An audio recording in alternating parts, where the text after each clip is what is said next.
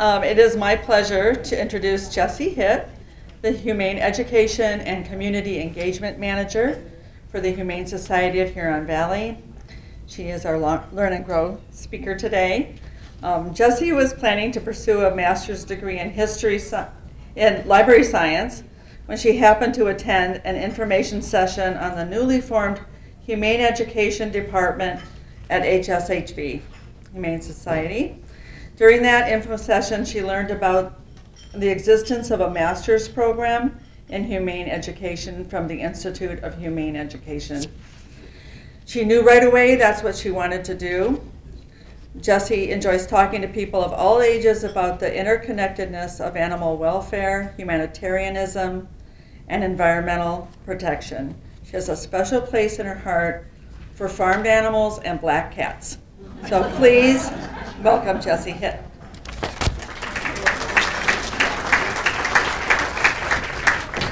Thank you, everybody.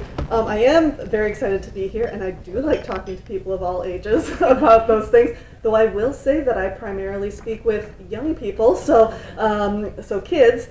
So this is a lot more formal than I'm used to, so I apologize if I keep it sort of casual. But yes, I've worked at the Humane Society of Huron Valley for about 10 years now. And I'm going to start by just doing sort of a little information about our facility in case you are unfamiliar. And then we'll get into options for having pets as a senior or a retiree.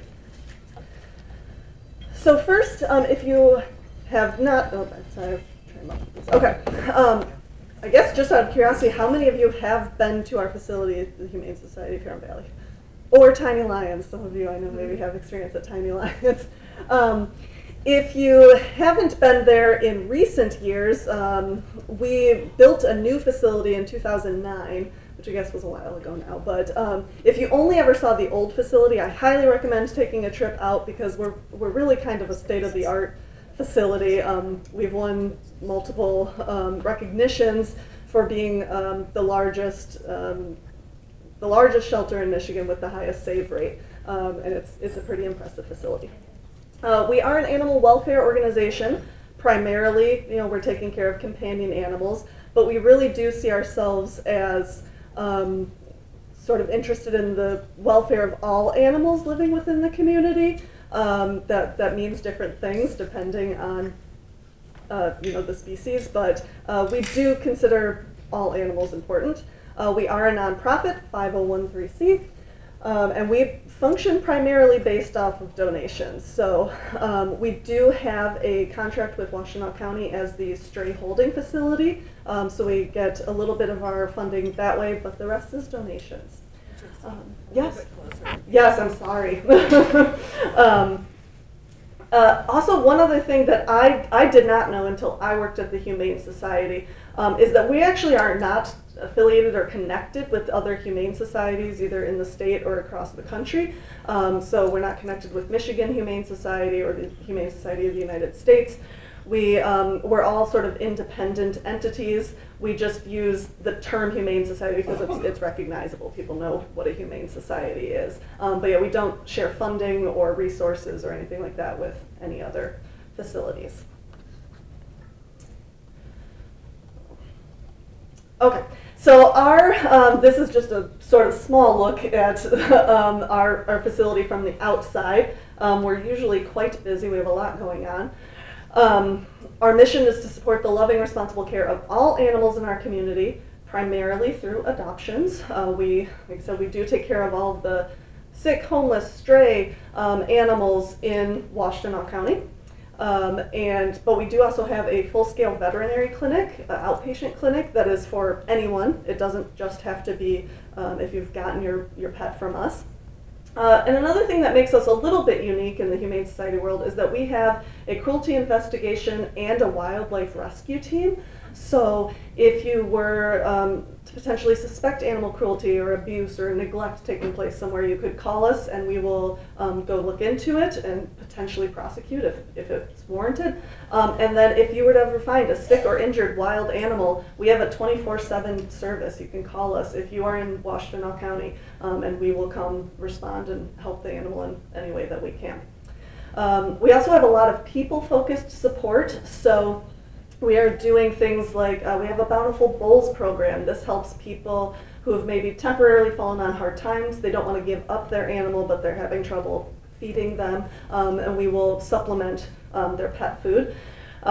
We have low-cost vaccine clinics, low-cost spay and neuter clinics, and then most of what I do is humane education and advocacy. So talking to people about the Humane Society, what we do, and just letting people know the resources that we have available. I think I sort of glossed over it, but we do service all of Washtenaw County. A lot of times, you know, the focus is Ann Arbor and Ypsilanti, since that's where we're closest to.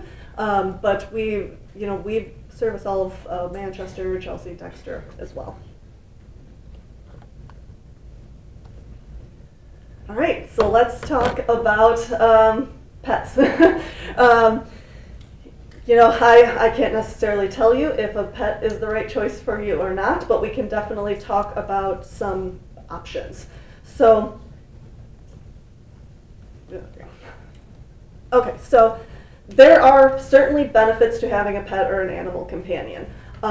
Reducing feelings of isolation and loneliness. This is certainly something we always knew, but certainly saw an uptick in during pandemic times, right? A lot of people were cooped up, they were alone, they didn't maybe have connection with other people, so being able to have a pet in the home certainly helped alleviate some of those things. Having a pet can provide a lot of people a sense of purpose. You know, there's someone they have to look after. They help maintain physical activity. I can tell you, I don't know that he'd enjoy me sharing, but my father recently had a hip replacement, and part of his recovery is he's supposed to go for a little walk every day, so he takes the dog and keeps him on his toes. And it can just help provide a routine. A routine can be a very comforting thing for folks, especially, you know, if you were used to working and doing sort of certain work every day. It can help provide that for you. And it can help make a connection with other people. So again, back to my dad, who is retired and at home with the dog. He, you know, he walks around the sort of neighborhood with the dog, and he gets to meet neighbors that way because he's a golden doodle, he's adorable. So everyone wants to meet him. So and then my dad gets to form connections with the neighbors as well. There we go. Okay, so University of Michigan actually has a lot of resources on aging, and they did a whole study on the benefits of pets. Maybe you're all familiar with this already, but they did a national poll on aging in 2019, and what they found was that pet owners reported 79% said that they had reduced stress having an animal at home. 73% said that having a pet provided a sense of purpose for them. 65% said that they formed a connection with others, and 64% said it helped them stay physically active. So again, those are pretty good numbers to show some of the helpfulness of having an animal at home. There are sometimes potential challenges, though, or things to think about. You know, there are a lot of pluses to having an animal companion at home, but there are some other, maybe again, challenges. So tripping hazards, we do sometimes get, or just underfoot, right? We do get animals surrendered to us sometimes from people who just, you know, maybe they got a puppy or they got just a rambunctious younger dog, and they didn't realize quite maybe the mobility problems that might cause. And even with cats, I don't know about mine, are always under my feet. So, so yeah, that's something to consider.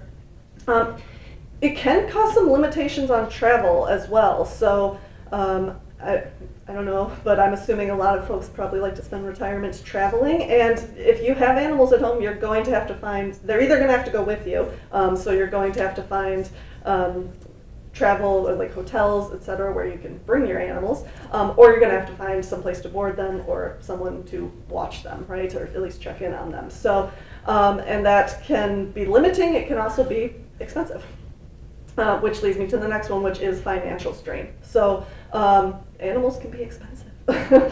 We probably are already aware of that, but yeah, vet visits, just basic things. And then we did hear, this is again, a lot of this is from that U of M poll, but a lot of people found that they were prioritizing their own animal over themselves. So if there was a financial constraint, maybe getting their animal's medication before getting their own medication. And while that's very noble and nice for your animal, maybe not the best choice for you. Okay, so I did include this video. I'm going to see if I can get it to play. This is from some folks that worked at U of M, and they actually recorded this at our facility, so I thought it would be a good, if it works. If not, we'll move on. But any luck? No? That's all right. Oh. Yeah, sometimes it just won't work. Okay, it's a link. So if, I don't know if we're connected to the internet or not, but okay, well that'll explain it. No worries. If you are interested in looking this up, all you have to do is search U of M poll on aging, and this is fairly easily accessible. So, okay, so what are your options if you do maybe want an animal in your life? Adoption, obviously, or of course you can buy an animal, but as a humane society, we're going to recommend adoption first. You can foster if maybe adoption is too much of a commitment, or if all of that's a commitment, you can always volunteer. We are always looking for volunteers, and we have a wide variety of options for volunteering. So I'll talk a little bit more about those in a moment. Okay, so adoption. Adoption is great. We would love to have more people adopt. We're relatively full right now, but there are definite considerations. And honestly, these are not just for seniors. These are just sort of across the board considerations people should make before adopting. But the first one I'm going to say is activity level. It's really going to be a good idea to match sort of your energy level, your activity level with your pets. There might be the idea that, okay, I'll get a really active dog and then that'll make me active, which might work, but I have to tell you, sometimes those animals, they're surprising with their limitless energy. So try to find a good match that way. Puppies and kittens tend to have more energy, be a little bit more time consuming than perhaps an older animal. The nice thing too about getting, I love puppies and kittens, but I'm a sucker for a slightly older animal because you really are going to be able to know their personality a little bit more and their energy level. Also, all animals are different, but I would say cats do tend to have lower exercise needs than dogs. So, you're likely not going to have to take a cat, on a long hike or anything. But then again, I don't know. I have some pretty spunky cats at home myself. Another thing to consider is your living situation. So one thing is if you are a renter, you do need to make sure there aren't any pet restrictions where you're at, or if you have an HOA, if you have a condo association, any of those, double check before you get the animal what's allowed there. If you are going to get a dog, I very much recommend thinking again about what's reasonable for you. Do you have a yard or an outdoor space where you can just sort of let the dog out to get exercise, or are you going to have to take them out for a walk every time? There's nothing wrong with that, but I guess think ahead to whether that's something you're going to want to do, especially like today, not a problem. In the middle of the winter, not so much. And then another thing to consider is, do you plan to stay in that living situation? Obviously, you might not have everything planned out far in advance, but it is good to know ahead of time. You know, we will get people sometimes who I think again are well-intentioned, but they'll adopt an animal and then, you know, they'll realize, oh, I actually don't, I have to move into an assisted living, or I have to move in with a relative, and then they can't take the animal with them. So try to think about that ahead of time. Obviously, unexpected things do occur, but try to plan on that. We do fortunately know, and I don't know if some of our sponsors here today have more information, but there are several assisted living or just communities that do allow animals, so that's great, but unfortunately there are some that do not. All right, costs. We estimate cost for a dog for a year to average about $1,500. And honestly, I think that's being a little generous, to be honest, but, and a cat about $1,000 per year. So, and that's, I think, just sort of covering the basics. So something to consider is, again, the cost.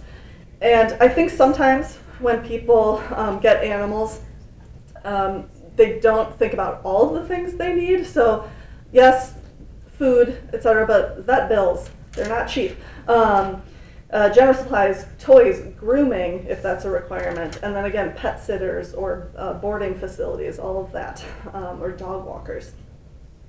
Training is something that you have to keep in mind, again, especially if you're getting a younger animal or a younger dog. Their time, their money, and they take your energy, quite frankly. It's not just work for the animal, it's work for the person as well. Classes at HSHV, which we offer a few, we offer a basic manners, a reactive rover, and a couple other options. And our classes range from about $200 to $250, depending on the class.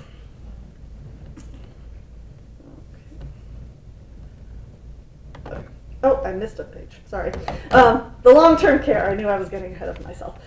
So something to think about, again, especially if you are a senior, is consider the pet's lifespan. And we do, I've been mostly tailoring it to cats and dogs, but we do get other types of animals too. So we get birds, we get turtles, we have birds and turtles right now. So if that's of interest, consider their lifespan. You know, dogs are really gonna vary, but they're probably gonna live anywhere from 12 to 16 years. Cats can live up to 20. So think about if that feels, you know, if you're getting a puppy or a kitten, you know, maybe that seems feasible right now, but will it be long-term feasible when you know, I have a cat who's 10 at home, and I thought he would be slowing down by now, but he is not. So just something to consider. And then we're going to recommend that you make a plan for your pet in case you aren't able to take care of them anymore. You know, you do have to go into a different living situation, or again, you're maybe physically just not able to care for them. And that will lead me to my next slide. There we go. Okay, so long-term considerations. We recommend designating sort of an emergency pet caretaker. So someone who, yeah, it's basically like, you know, if you had a kid in school and they had an emergency contact, have the same for your pet, right? Who could we contact who at least knows the animal and knows some basics? I also recommend these little in case of emergency. They're like stickers or like clings that you can put in your windows. They're helpful in case of, you know, disaster at the home, but they also, you know, this is a morbid thought, but we do occasionally get animals in where they were in homes where their caretaker passed away, and maybe no one knew to check about animals in there. So to have a sign is helpful. You can include your pet in your will, or I heard, when I was looking this up, I saw several places actually recommended setting up a trust. I do not know the details of that, but a lot of people were recommending that. And then we have at HSHV a program called Guardian Circle. And Guardian Circle is basically for anyone who has included HSHV in their estate planning. So I have some brochures that I will put out later in case you're interested, but the woman who runs this program told me that there's no minimum you have to contribute. So even if you just include a little and for HSHV in your estate planning, any pets you have at home are automatically included in the guardian circle, which offers continuing care. So if you do predecease your animal, what we're going to do is we have sort of special steps in place for them. So instead of just going through our sort of regular adoption process and having to be at the shelter for a while, we have sort of people who are in place to help take care of these animals. So again, I have some brochures about that I'll put out later, but it's a really great program because it can give you peace of mind, and it's also, any of the finances are going towards helping animals that are currently in our care. So it's a win-win. All right, so I did want to talk a little bit about some of the resources that we offer at HSHV, specific to seniors. We do offer a senior discount. That's just across the board on veterinary services, adoption, our store with food and whatnot. It's 10%, so nothing to blow your socks off, but it's something. We do also offer a free senior-to-senior adoption. So that, for the qualifications for that, if for any person that's 62 or older, you may adopt a dog that's 8 or older or a cat that's 12 or older free. So obviously that doesn't, remember to think about the financial implications long term, but at the very least it really works out really nicely, because sometimes the older animals stay in the shelter a little longer because people are nervous about taking an older animal. They tend to be lower energy, so it can be a really good match. We also do offer, if getting to the vet is difficult for folks, we offer veterinary house calls. That is available to anyone in Washtenaw County or within 20 miles of HSHV. So, it's really, everyone uses it. Doesn't matter if, again, you're a senior or not. Sometimes the animals just prefer it, but it's a really cool program. We do also, we have partnered with several local Meals on Wheels. So earlier I was mentioning our Bountiful Bowls program, where we have food assistance for folks. So maybe we have people who are homebound or just have difficulty getting out to get the pet food. We have partnered with people who are already part of like the Ypsilanti Meals on Wheels. So in addition to their people food, we will also bring some pet food. So that's a really cool thing. And then the last thing is FFL stands for Friends for Life. And I will talk about this, but this is a pretty new program. So I'm going to go to the next slide. We just recently were awarded a grant from the Burr Family Foundation, and the grant specifically is helping us set up assistance programs for seniors or people experiencing some sort of financial difficulties, medical difficulties, keeping their pets. We have a lot of people, but we have people surrendering their animals because maybe they have medical concerns or they have financial concerns, and they don't really want to, but that's just the only option they see. We're trying to help pets stay in their homes if it's reasonable for them to do so, by providing these programs. So I do have some information, but it's still pretty new. So, but we're doing things like offering low-cost veterinary assistance, and like I said, going to people's homes rather than having them come to us, providing some essential supplies. We're also able to offer some short-term housing. So in general, we're not a boarding facility, but if someone maybe has a hospital stay and they just don't have anyone who can care for their animal, we can take care of their animal temporarily and then return them when they're home and recovered. We're trying to offer some more behavior help. So people who maybe they love their animal, but they're struggling with some sort of behavior concern. We're trying to offer that for free. And we're also trying to get more out into assisted living facilities, senior groups. So, and bringing animals to visit for maybe people who can't have animals for whatever reason, but still enjoy them. So we're hoping to start doing a lot of that stuff very soon. Everything's sort of still in the works, but I think it's going to be really great. And I brought the contact information for my coworker who's working on this. So if anyone is interested in that later, I can provide that.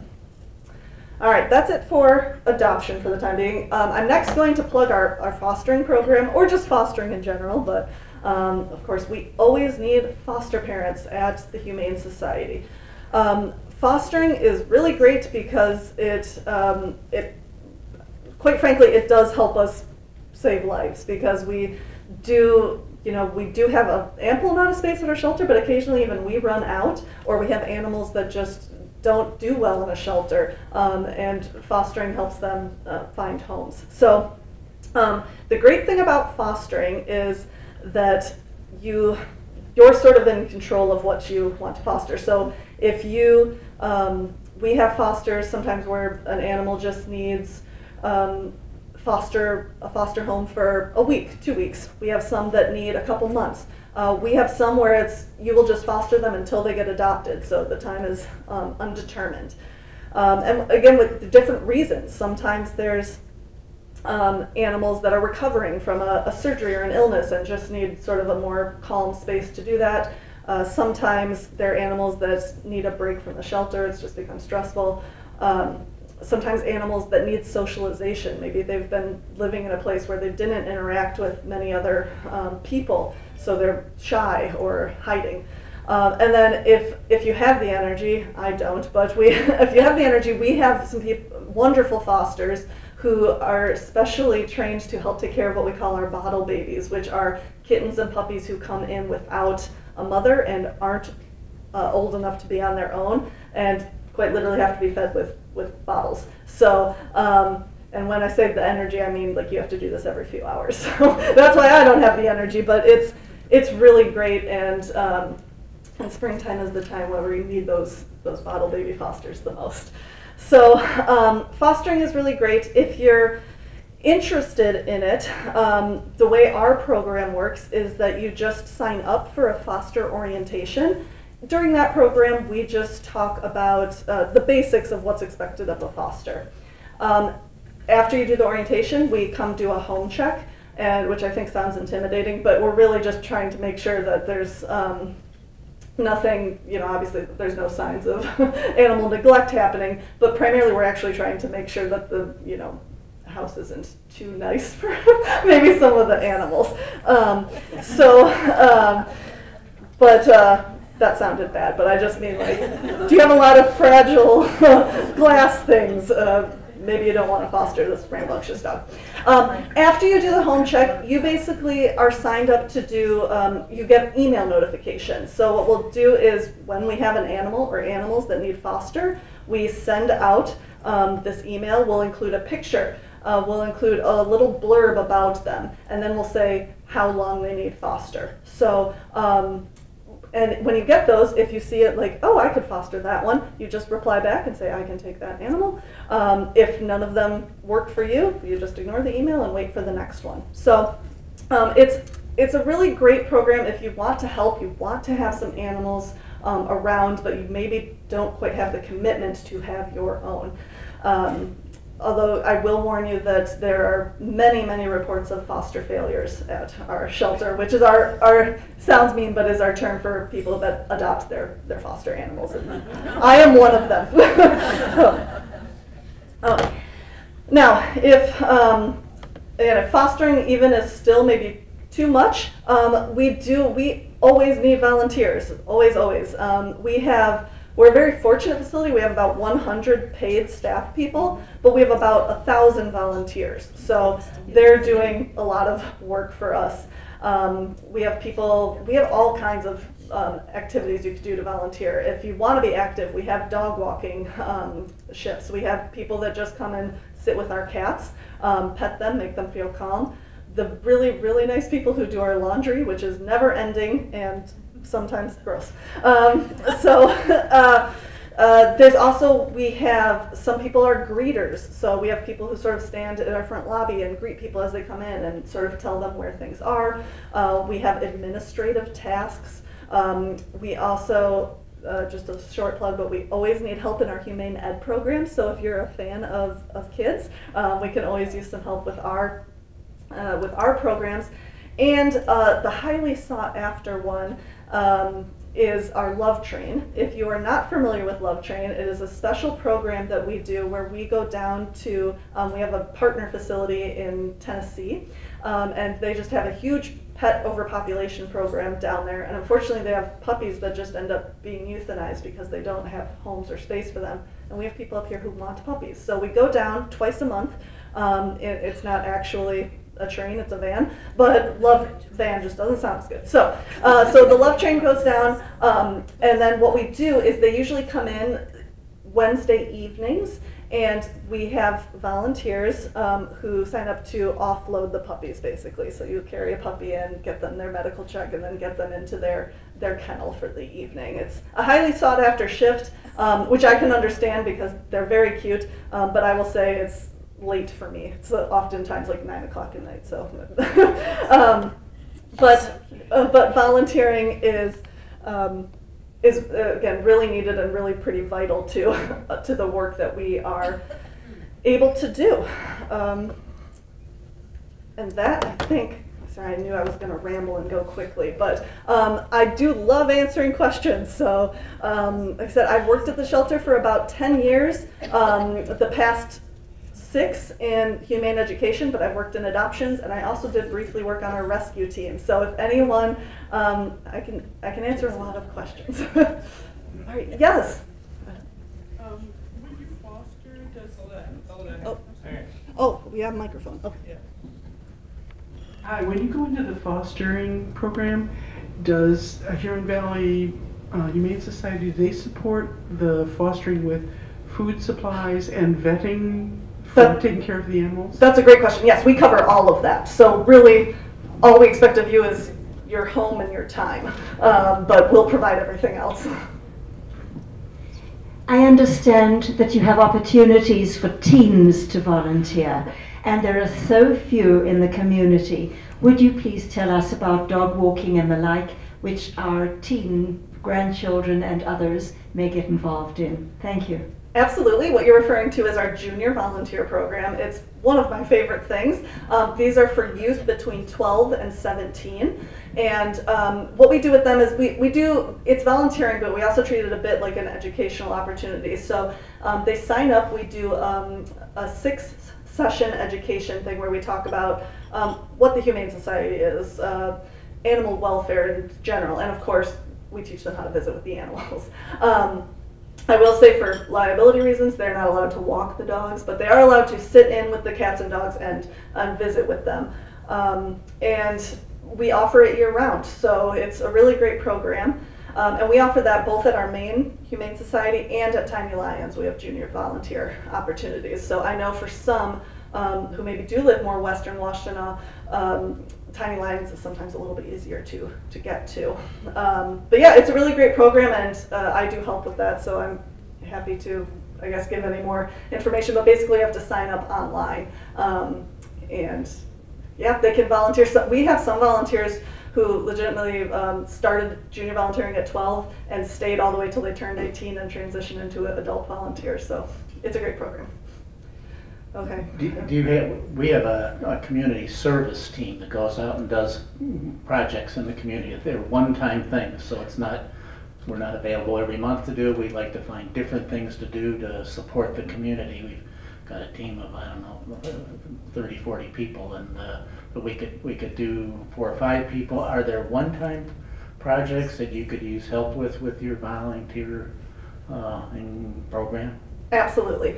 We actually have a program called Day of Service, where we just have groups come in for, it's usually a few hours, and do whatever project we have going at that time. So yes, absolutely.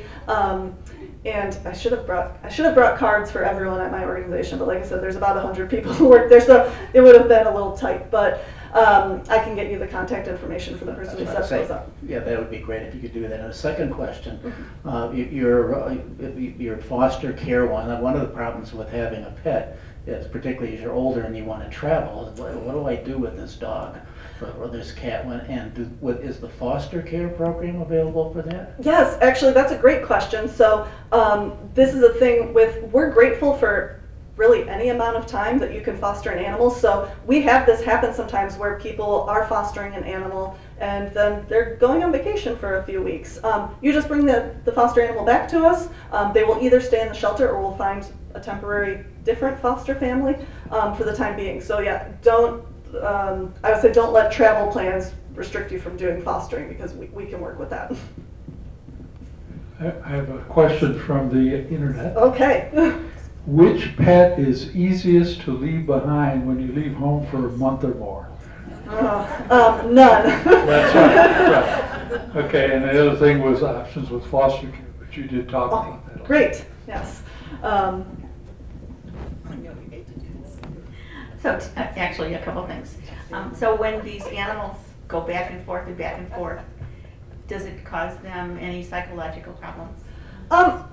I think depending on the animal, sometimes it can.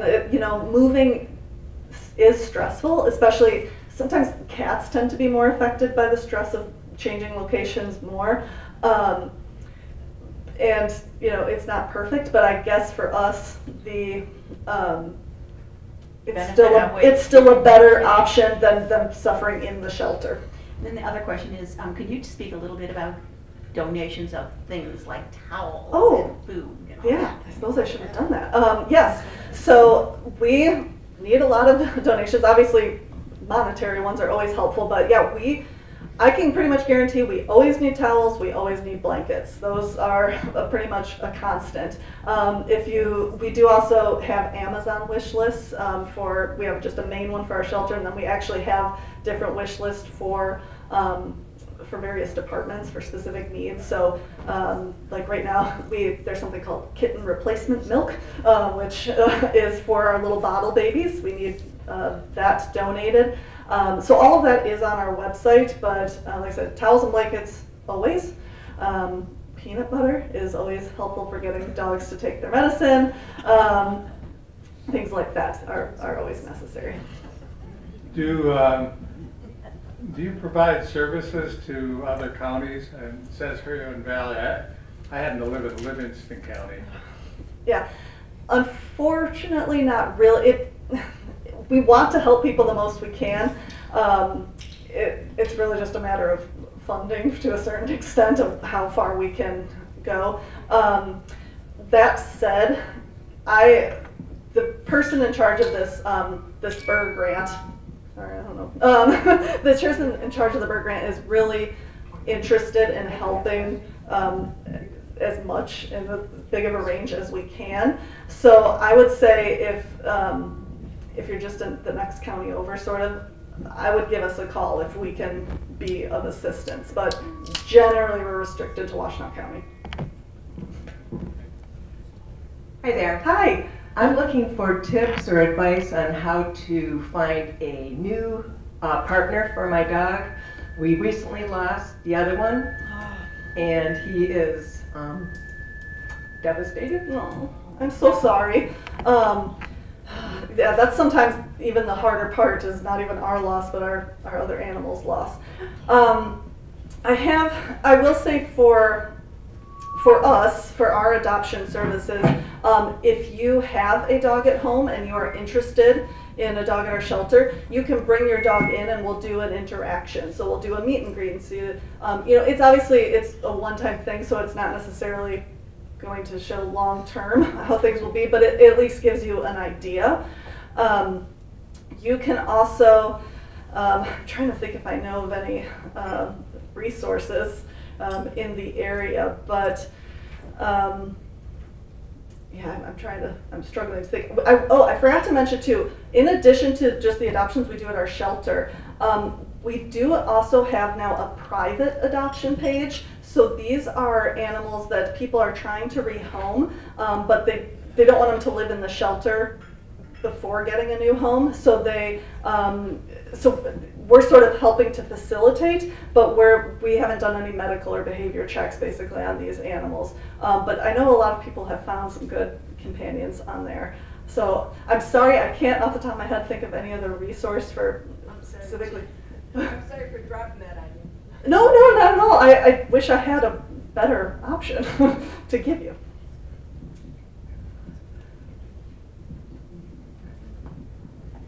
You mentioned the Amazon ability to, I got a message from Amazon saying they were discontinuing a lot of those things. And I wasn't sure if the Humane Society was dropped off their list of preferred places to adopt. But I also found out that Kroger is establishing now that you can, with all of your purchases at Kroger's, set up a donation through them. Yes. So that was brand new. I just found out about that and did that. And so. Yes, so that's a little bit confusing, that Amazon thing, because what it was is Amazon they had Amazon Smile. And what Amazon Smile was you could, yes, basically they would give, I think it was like 10% or something of the purchase to the organization of your choice, of which we were an option. So they discontinued that, unfortunately.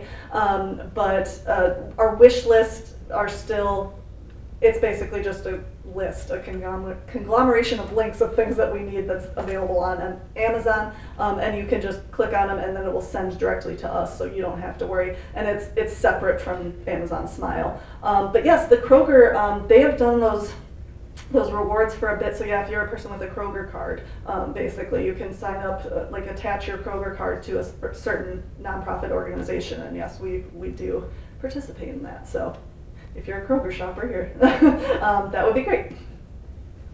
I have a couple of things. One is, for some who may not know about it, would you describe what Tiny Lions is?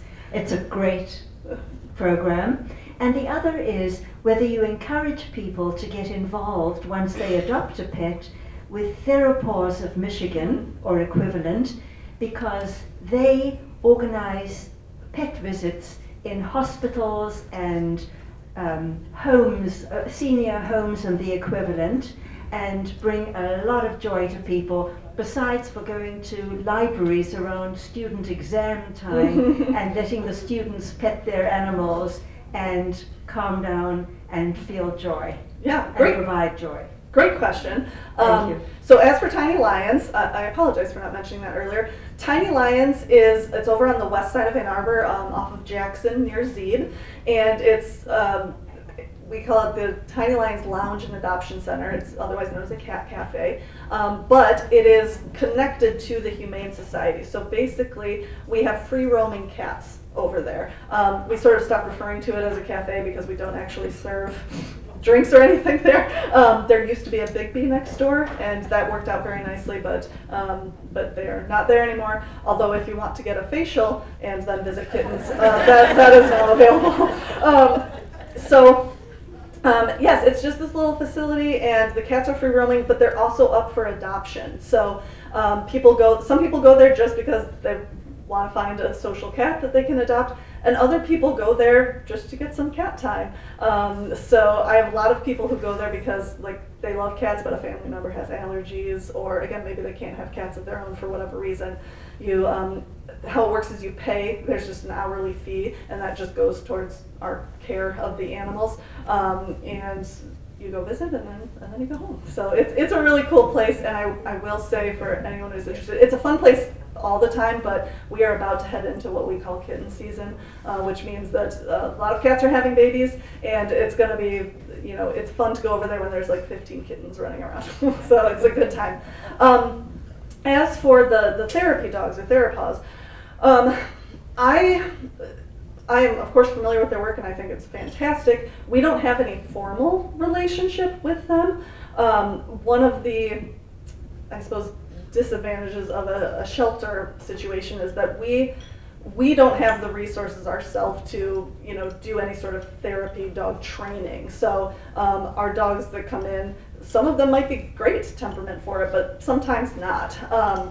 But it's certainly, especially maybe people who are adopting puppies, it might be great for us to start suggesting that they look into that, because it's an incredibly valuable service. I wish we had therapy dogs to take places, but and sometimes we do. We have those very calm, sweet ones. That sometimes we have ones that just want to run all over. All right.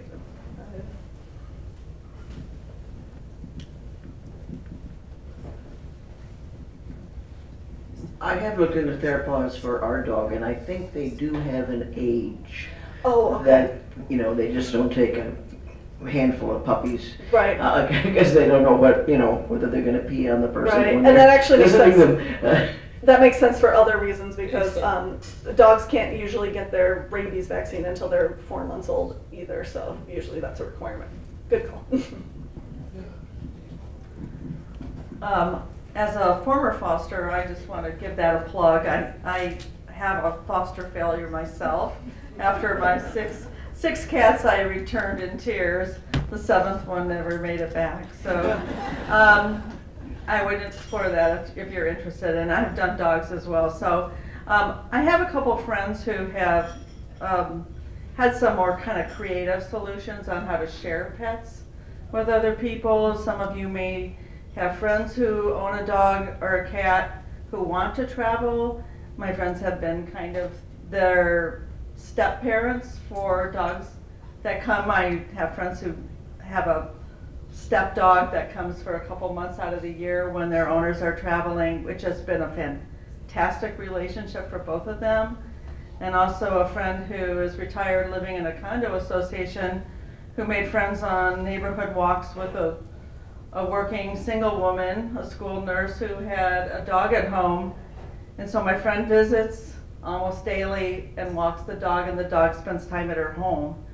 And she has neither of these people have any cost or long-term responsibilities. So there are ways to spend time with animals, and I think if you're creative, and many of you I'm sure have stories like this, it's pretty easy to think out of the box if that's what you want to do. Absolutely, and as an organization, we don't necessarily have any specific statement on pet sharing, but I do think, if everyone's on board, I think it can be a great opportunity, absolutely. I'm going to tell a story just because your foster failure story made me think of it. So I grew up, I apologize for if no one's interested, but I grew up a dog person. I loved dogs all my life. I was definitively not a cat person, and I was fostering for the Humane Society before I worked there. I was fostering dogs, and every time I brought them back, I was just, bawling, and I was like, I can't do this. So I was like, I still want to help. I'm going to foster a cat, and I won't want to keep a cat, and that is my foster failure, because I fostered him, and then they were like, he had a medical thing going on, and they're like, he's ready to come back, and I was just like, oh no, oh no, and I am now very much a cat person, so it happens. I have a black cat that started visiting my yard last fall, and I can't even open a window without it running away. And I have a black indoor cat that I adopted, so I don't want to bring. So how do I take care? I've been feeding this black cat. It's a gorgeous cat, but I don't want it to get heartworm and everything else, or rabies. And do you have a trap neuter? I wouldn't even know how to catch it. Yeah. It is so vigilant. Yeah, the cats are really tricky, neighborhood cats like that, because, just on that, and you maybe can give me more information later, but it's hard to know, is that just someone in the neighborhood's cat that goes in and out? Is it a true feral? I don't know. But we do have a trap neuter return program, and we would coordinate all of the trapping and getting them in.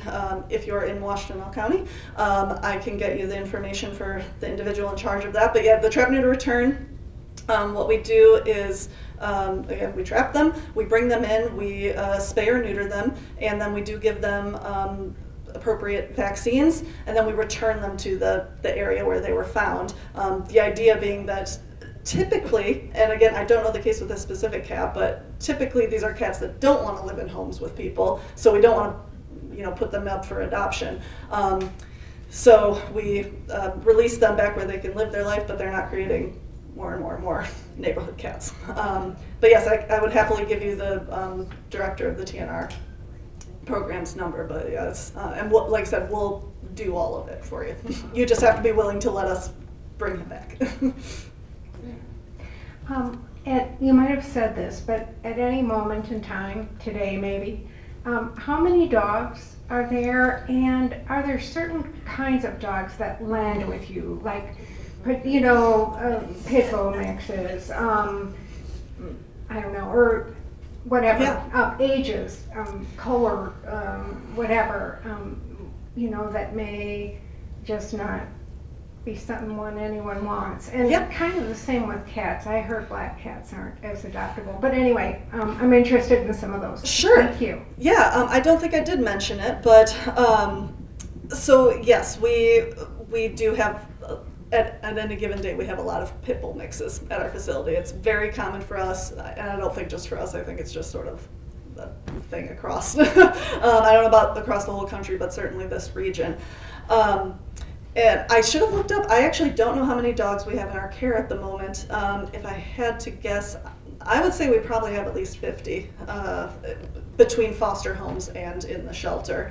But yeah, we get pit bulls, and I do say pit bull mixes because a lot of the time we don't know, they're coming in as strays, so we have to go, we can't afford to do DNA tests on all the dogs, so we're going purely based on what they look like. So whether it's accurate or not, I don't know, but we do get pit bulls. I'm personally quite partial to pit bulls, and I think they get a little bit of a bad rap, but they are often high energy dogs, or dogs that maybe have a prey drive, so they're not good with cats. So sometimes, yes, they do, for a variety of reasons, they take longer to get adopted. We do get other breeds of dogs, but they tend to go pretty quickly, especially small breeds. Some small breed dogs get adopted very quickly. Puppies get adopted quickly. If we're ever fortunate enough to get like any sort of poodle mix in, they're out the door in a flash. So they do stay a little longer. Cats, cats, I would say, I do think the black cat thing was legitimately a thing. Like I only have my own personal experience to talk about, but having worked at the shelter the past 10 years, I do feel like black cats, when I first started, tended to stay a little bit longer. I haven't noticed that being the case as much recently, so maybe the tide is turning for black cats. Like she mentioned in the introduction, I'm very partial to them myself. They just look like little panthers. But I would say older animals tend to stay longer because, again, people are concerned about, you know, what sort of medical expenses are we going to run into, or am I going to get attached to this animal and they're going to die, right? So, you know, understandable, but yeah, older animals, any animals that have more, like, again, medical concerns or energy concerns. So yeah. I have a, just, do you notch the ears of the cats that you neuter and let go so she would know if it was already a catching? Yes, I'm sorry, that's a very important part of TNR I did not mention. So yes, when an animal goes through the trap, neuter, return program, it's called an ear tip. So it always sounds sort of barbaric, but we just cut off the very tip of one ear, and that is just to indicate that they have already gone through this program, so they don't need to be trapped again. Because again, unfortunately, these are not cats that are typically able to be handled, so we can't just go up and sort of check. So it's a visual indicator. Yes, thank you. Do you chip the animals? Yes, we do also microchip. I apologize. I don't know if we microchip the cats that go through TNR, but any animal that's been adopted from us has been spayed or neutered, had their vaccines, and been microchipped. Thank you. This was so informative. Thank you very much. Thank you.